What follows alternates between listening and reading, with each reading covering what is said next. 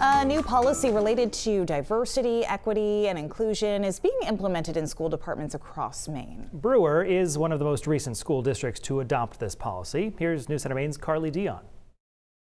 This month, the Brewer School Department began enforcing a new policy to ensure all students feel accepted for who they are. And it's a great step in the right direction to make sure that everybody that's walking through these doors is just feeling like this is a safe space. Brewer Community School teacher Laura Knapp says this new equity, diversity, and inclusion policy doesn't make any direct changes to school operations. It's about making all schools welcoming spaces. It's just nice to be able to provide that space for them to not feel judged, to not feel nervous about who they are. Brewer Superintendent Gregg Palmer says the Maine School Management Association recently sent out this new policy suggestion for school districts, and he felt it was an important one to adopt.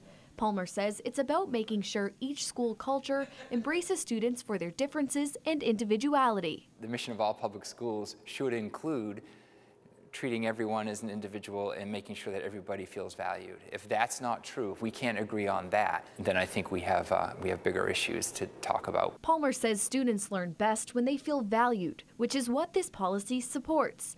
And the students say they're also on board. Regardless of your race, ethnicity, religion, gender, sexuality, that we will be welcoming you. They can represent themselves and put themselves out there, not afraid of being targeted or bullied or anything. Working to set a foundation that will help students thrive in the future. It's just setting them up for success to not only be confident in who they are, but also be confident in being kind and standing up for other people. In Brewer, Carly Dion, News Center, Maine.